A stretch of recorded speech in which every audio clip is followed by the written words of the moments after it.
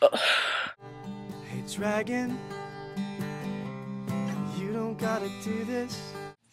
Okay, it is 4:15 in the afternoon, and I woke up about 15 minutes ago, so I've been asleep all day. I went to Warped Tour over the weekend, and my voice is going, and I'm in pain, and so I will do Stevie's little thing next week or something, because 1, I cannot think right now, and 2, I cannot move.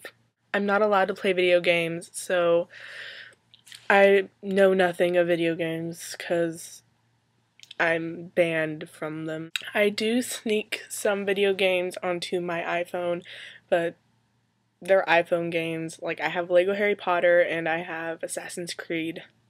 If I go to arcades, which I actually do quite often, I usually end up playing shooting games and stuff like that. A game that I guess you could say that I play with my friends a lot is dress up. We dress up a lot and purposely try and look weird or something. We dress up like bands and try and look like them, and we dress up like book characters and walk around and stuff. And it's quite fun. Tired. My voice hurts. Screamed a lot. I just realized that it's 4th of July. This is how out of it I am. I think sports go into the games category. And if we're going to talk about sports, I have been involved in not that many sports. It was mainly just early elementary school that I was involved in sports. I did cross country, not very long lived. I did softball, not very long lived. I did volleyball, again, not very long lived. I did basketball, I sucked at it. I